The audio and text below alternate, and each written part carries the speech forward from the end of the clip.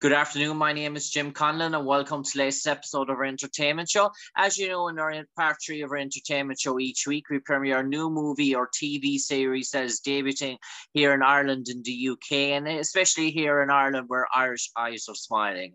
And up for discussion this week, it's a new type of a Western type TV series set in the sort of the United States prairies. Dare I say, but it's a Canadian production filmed in Calgary, Alberta, Canada. It's season 1, 10 episodes. It has 2 seasons in total, but season 1 is coming our way here on Channel Paramount Plus. The first episode debuted to great success on June the 8th. It features an all-star cast including Michael Dorman, Julianna Guill, Skywalker Hughes, and Cameron Pleva.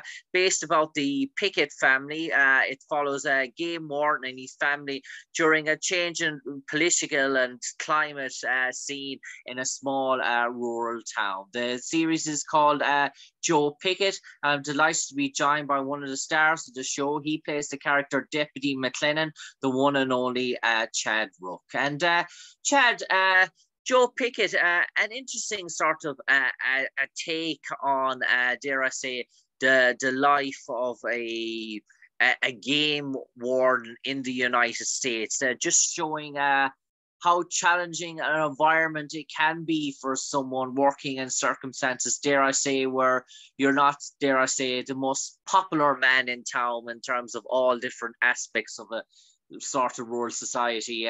Some parts of the communities like you, and dare I say, some parts of the communities, as we see in Joe Pickett, definitely don't like you.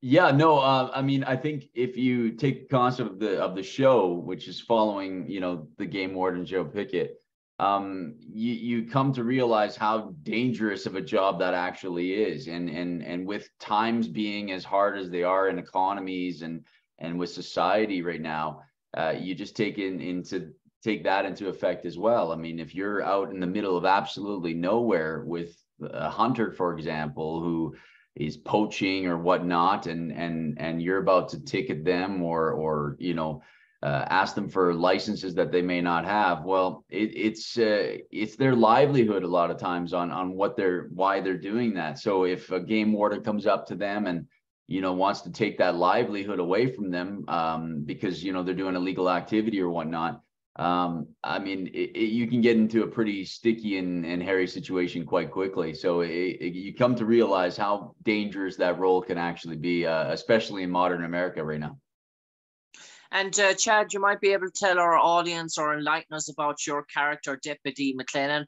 How does he fit in terms of Joe Pickett? Is he sort of his sidekick, his buddy in arms, or dare I say, is their relationship a bit frictious?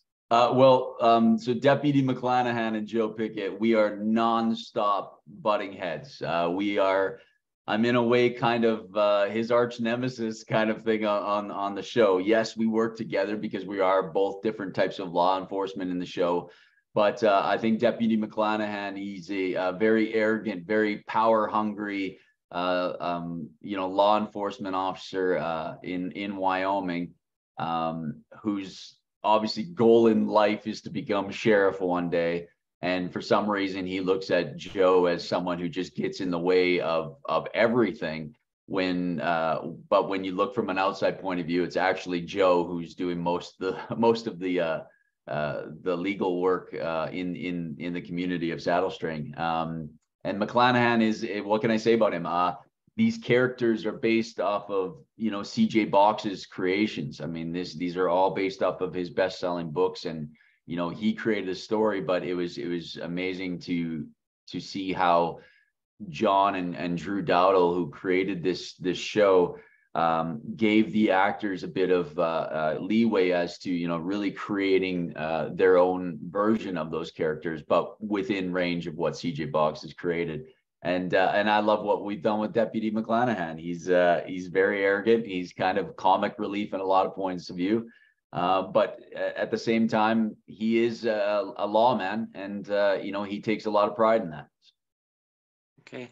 And Chad, how did the opportunity come about for you to get cast in Joe Pickett? I actually auditioned for several roles, actually. A lot of people don't know this, but Oak Keeley, who was one of the main players in season 1, who has a lot of interactions with Joe Pickett, was actually who I auditioned for first, and that didn't pan out. But you know, fortunately, John and Drew had seen it, and then they asked me to read for Deputy McLenahan, and I did, you know, willingly, and thank God, you know, it worked out, because this is literally one of the best and funnest roles I've ever been a part of. And Chad, in terms of the production, obviously you're based in Calgary, Canada, and obviously the outback and the sort of terrain there. Was a sort of a mixed vibe between sort of takes within studio and then takes in terms of offshoot sort of locations in terms of that? Were they sort of near at hand in terms of filming? Did you do a good lot of what I say box shooting in terms of offset sort of shooting, location shooting for certain scenes for certain episodes at a continuous time? Yeah, it was kind of a mix of two. We have the studio lots where we do certain specific locations, like the interior of the Pickett house, and then we also fortunately a lot of it is in nature, and that's one of the best parts about being on this show, is just how beautiful the sceneries are, right? I mean, this is why they chose Canada, why they chose Calgary, because, you know, we're so close to the Canadian Rockies. We're, you know, an hour drive and from Calgary, and we're there. It's such a gorgeous show to be part of. So when you get to film in those types of locations, I mean, there's no better job in the world, literally. And Chad, was in terms of your character now, Deputy McLenahan, was there certain sort of stunts involved? Was there certain aspects that you had to learn in terms of that, or did you have a sort of a body double? I know the season 2 is their shooting, but we're talking about season 1 now. Was there certain aspects that, as a character, that you had to immerse yourself in fully? Yeah, no, I think it was mainly the horseback riding would be really. I don't do too many stunts or per se, and if they allow me, I'll do anything that I can. But a lot of times with productions, you know, we do have an amazing stunt team. I have a stunt double. His actual name is Chad as well, Chad Cosgrave, and he's a much better horseback rider than I am. He's a rodeo guy, and so he makes me look a lot better than I would do myself. So. And did you actually partake in some of those horseback riding schemes? Did you try and sort of learn? Was that sort of daunting for you at sort of first? No, I've been around horses kind of on and off like throughout my life, so I'm very comfortable with horses. I love it. I mean, there's nothing better than, you know, for your soul than riding a horse, and I love it. And like I said, I'll do it as much as I can. But when it comes to, you know, the action scenes that involve the horses and stuff, I'll leave that to the pros, because I mean, if you've ever been kicked by a horse before, man, it's not a fun thing to live through. So let those guys do it. For some reason, they love it. So hey. Sure. And I suppose, Chad, in terms of Joe Pickett, we've a seasoned sort of a cast, but we also have some rising sort of young stars in terms of the 2 sort of daughters, Skywalker Hughes and Camera Plivia, who play Sheridan Pickett and sort of Lucy Pickett. And I suppose seeing them grow over the sort of 2 seasons and being involved in the sort of that show, in terms of you really seeing their budding talent come to light in terms of how prominent they are in terms of the series. They're just not standalone sort of characters. They really have a deep role to play in the success of Joe Pickett. Yeah, I mean, the kids play a major role in even in CJ Box's storylines, especially Sheridan, who is played by Skywalker. I mean, she's got a big part in the family, in the decisions that Joe makes. I myself, McLenahan, doesn't have too many scenes with them, but now that I'm, you know, kind of intertwined with the family issues and stuff, you know, I do have moments with them, and just watching them even from season 1 to season 2, not only have they grown in height, but their skill level and talent is you know, it surpasses a lot of you know, young actors that I've worked with in the past, and I love watching them. They're very talented. I mean, you get Skywalker, you got Cameron, you got Ellie, you got Vivian, obviously, who plays April. There's, you know, not too many times you work on shows where they relied that heavily on a big section being taken over by and being basically acted upon by kids, and they're doing great. They're holding their own, that's for sure.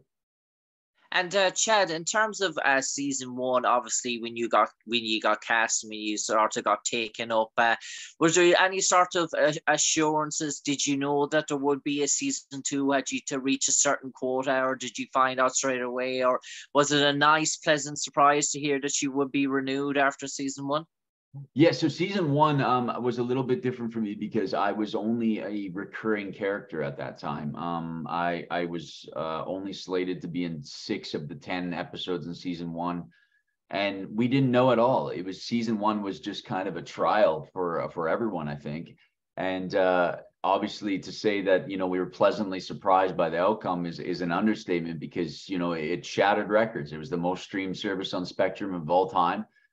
Paramount Plus picked it up right away. And, now that we have 3 episodes going into season 2 and the critic reviews are already coming in, it's just one surprise after another surprise with this show. And I shouldn't really use the word surprise, because if you've ever been on our set, or you've worked with this cast or this crew or the production team or the writers or the creators, even CJ Box, who, comes to set every season or so, he every aspect of this show is so wonderful to work and be a part of, that it's not really a surprise that it's doing as well as it is. But this industry always likes to throw curveballs. But I'm just pretty blessed to be part of it, and we're enjoying the ride, as our critics. So it's great. And I suppose, Chad, in terms of that, I know it's a busy time for you, but you're also working on another blockbuster sort of TV sort of series at the moment, dare I say, in terms of Canada. It hasn't reached our shores here yet in Ireland and the UK, but I'm no doubt it will.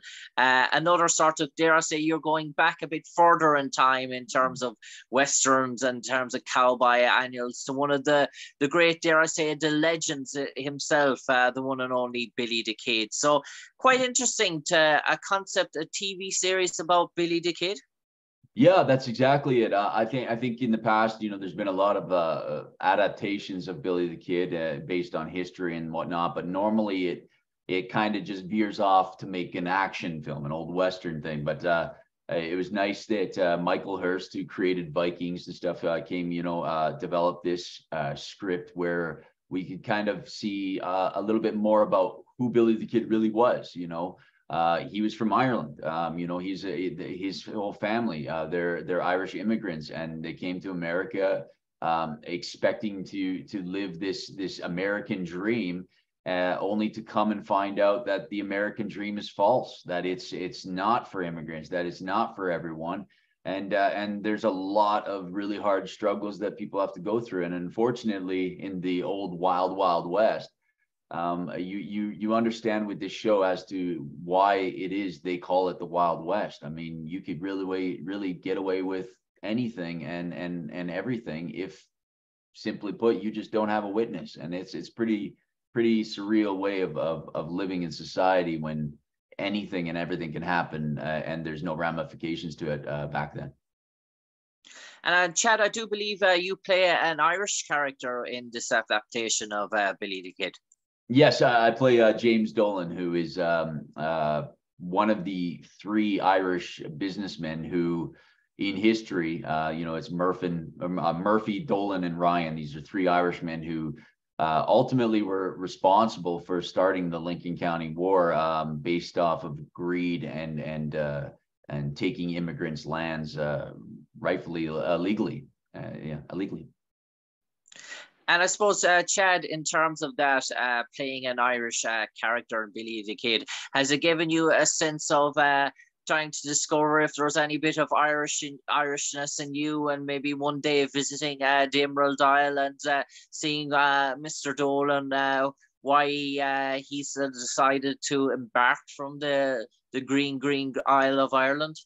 Well, I just love the accents and everything, just your guys' dialect and stuff. And I will say, though, I did 6 weeks of dialect coaching before we got into this, and it's one of the hardest accents in the planet to nail down. But when I did it, I almost loved it more than my own accent. So I I wouldn't mind just sticking that at home and talking about it every now and then and stuff, and then drive my wife nuts every now and then, right? And I suppose, Chad, if you're very aware about studying the Irish accent, there's type of 4 different types. There's the northern type, there's a southern type, and then there's the Dublin sort of coast as well. So it's different. If you went to one part of Ireland just talking the one way, you'd sound, dare I say, a sheep out of place. That's for sure. So what sort of aspect did you try and learn of the Irish accent? Were you trying to go for a southern one or a northern one, or? We did. Yeah, we did a northern accent. That was I guess that was their decision. That's where James Dolan was apparently from. So it's a very, deep, almost action figure-esque kind of accent, where it's just like deep and brooding, and when he says something, he gets his point across real quick, and it's almost a brooding Irish accent. So it's a lot of fun to play. And I suppose, Chad, for the final 30 seconds now, we might enlighten all our audience, all our listeners, if they've missed out on the opening episode of Joe Pickett on June the 8th. Obviously, they can catch up, and there's numerous sort of formats where they can catch up and watch the first episode. But why should they tune in for episode 2 and of Joe Pickett and Chad Rook and Deputy McLenahan, as the saying goes? What's in store for them? Well, first and foremost, when you have a show that is based off of the #1 best-selling book series by C.J. Box, I mean, the storylines are already in place. But then you have these creators like John Eric Dowdle and Drew Dowdle, who've developed this world of Saddle String for not only the people who are living in the town, but for the viewers, right? We're really bringing this already huge fan base, and what they love, which is this creation of Joe Pickett and the world he lives in, and we're bringing it to screen. And there's nothing more exciting, I think, for fans and for Western fans to see characters that they became, to love in the books, to see them in real life. It's the same thing with anything. You look at Lord of the Rings, you look at Harry Potter. It's just so much more exciting, I think, for fans when they can actually see the characters that they've imaged in their heads come to fruition on screen. And Deputy McLenahan is just one of those characters, like Joe, like Sharon Lawrence's character Missy. I mean, these are all major player characters in the books, and you get to see they each have a really, really fun storyline in season 1, all on their own, and how it culminates and everything is just it's an amazing thing to see what John and Drew did in line with C.J. Box and his stories. Chad, obviously season 1 a great success. Season 2 currently filming at the moment, and no doubt it's going to be a blockbuster success, and it's going to lead to many more seasons to come in terms of the world of Joe Pickett. We're just sort of getting started, and obviously we're exciting with open arms to see Billy the Kid venture our shows, venture across here to the pond, and our shows here in Ireland and the UK. And Chad Rook, for me, Jim Conlan, absolute pleasure talking to you on the airwaves this evening. We wish you all the best for 2023. No doubt a busy time for you at the moment, but for the moment, stay safe, take care, and God bless. Thanks so much, James. Really appreciate it. Enjoy the show, guys. Appreciate it.